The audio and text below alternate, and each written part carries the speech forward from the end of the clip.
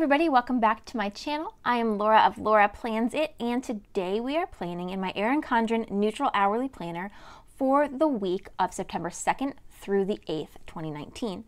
Now, this week is the first of my 2 back-to-school weeks. My daughter will be starting her first ever preschool on Wednesday. So I've pulled out this kit from Planner Kate. It's kit 158, and it's got some apples and kind of a back-to-school type theme, but it has some of my favorite colors in it, so I think it's pretty mild as far as back-to-school themes go.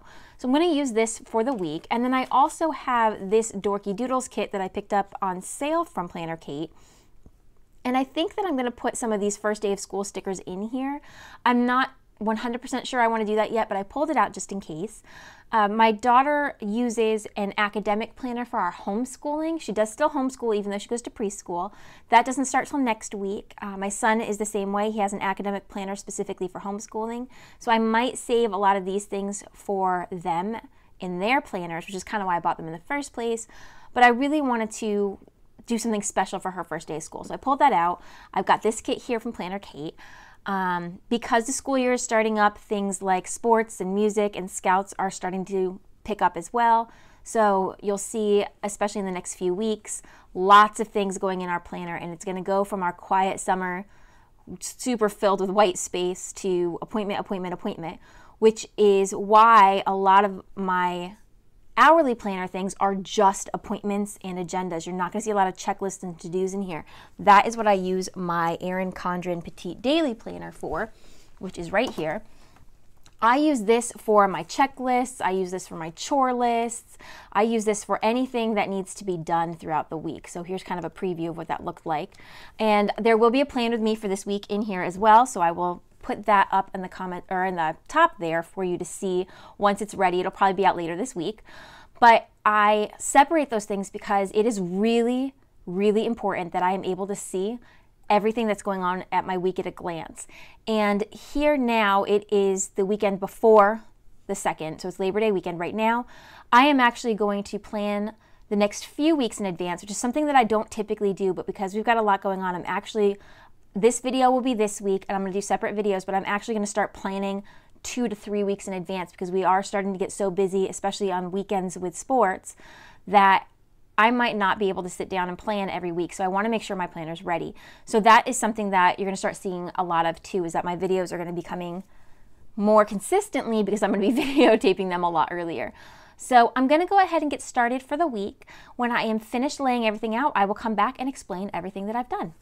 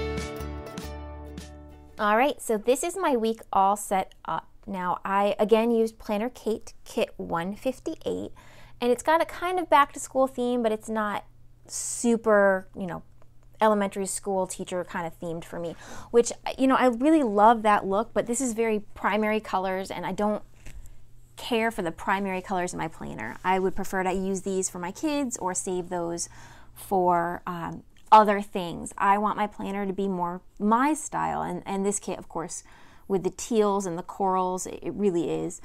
So I'm really loving the way that it looks. I tried something new in here, which is to put this kind of decorative box together. I don't really like it, to be honest, but I'm gonna keep it in for a couple of reasons. One, I put whiteout all over these numbers here, so they're not super functional anymore. Two, I think it's gonna remind me, there are a lot of things we have to get ready before we can even leave to go to her preschool, so I'm hoping that this big jumbo box in the middle kind of remind me that this stuff needs to get done and it's a high priority. And three, it is removable. So in a worst case scenario, if I need to put appointments up in here, things like that, or if I really, really, really can't stand it, I can easily pull it out and remove it and life goes on. So it's not the end of the world. But I wanted to try something different and something new, so I did that. I have put in, I've done my standard planning. I've done whiteout on the 6 a.m.s. I've put my thin washi down here. I put these larger, I think they're half box stickers here to mark Labor Day because we don't have work or school, and I want to make sure I remember that. Primarily the work thing, I don't want to have to feel like I'm getting up and rushing, and I'll check this Sunday night before I go to bed. Because we homeschool and there's no public school system, a lot of times for me the days just kind of roll into one another, and so sometimes I forget what day of the week it is until I look at my planner. So honestly, that is really necessary for me to have that in there. I also used this half box here to mark my daughter's first day of preschool, and the reason I use this instead of the first day of school stickers is because they are owls, and that is my daughter's favorite animal. And so I thought it would be really fun, and I use that same decorative box back here as well, and I thought it would be really fun to put owls in here because I really wanted to do something that I knew she loved to mark that first day, but still keep it my planner. So by using the owls, I really think that did exactly what I was hoping to do. Then I did, let's see, what did I do next? I did my sidebar, and you can see here I've done things differently here as well. First, I've left my habit trackers empty. It's not September yet, it's still August for me, and I used this habit tracker to help me focus on my tending list and my power sheets tracking from Cultivate What Matters. So I've left this empty because I haven't decided exactly what my daily goals are for September. So I started working on it a little bit yesterday, and I've got a little bit more to work on today, and I've noticed that my goal, I did my 3-month checkup that comes in the undated power sheets, which I love, love, love. And I realized that some of my goals had really excelled and done well, and while they were doing really well, some other aspects of my life have really suffered. So I am ruminating on that a bit and deciding what I want to do as far as the next 3 months and as far as September.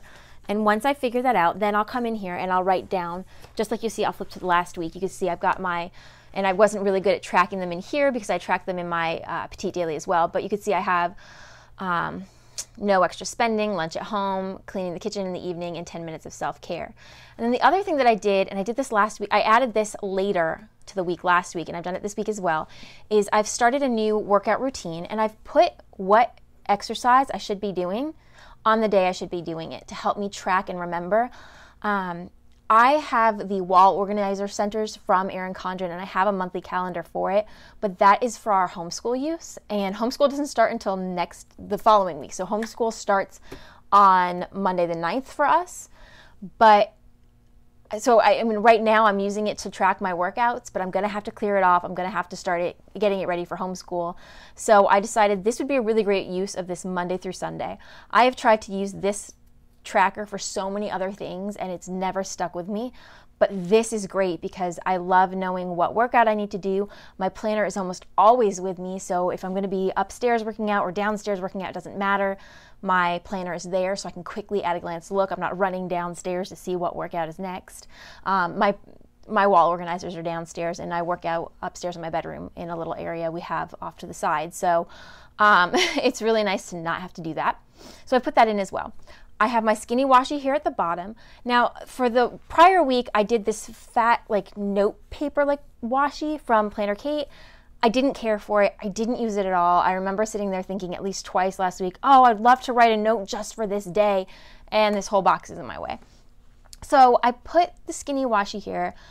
I'm leaving this blank. I don't really know what I want to do with it. Sometimes I write in, trash collection.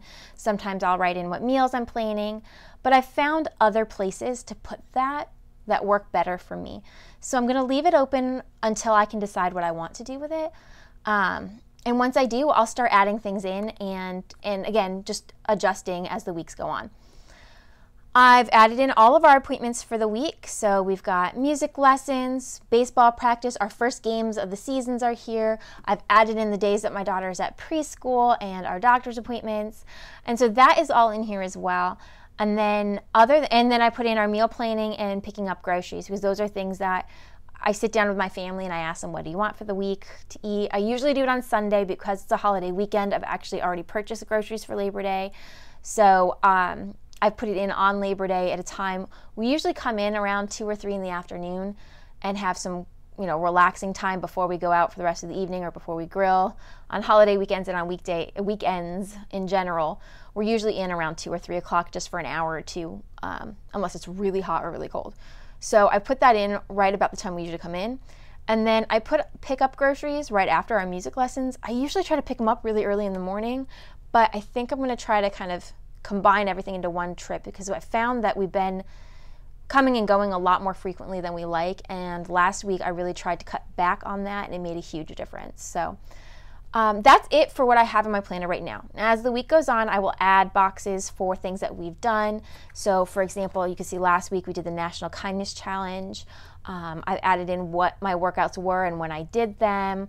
And so I will add things like that as the week progresses.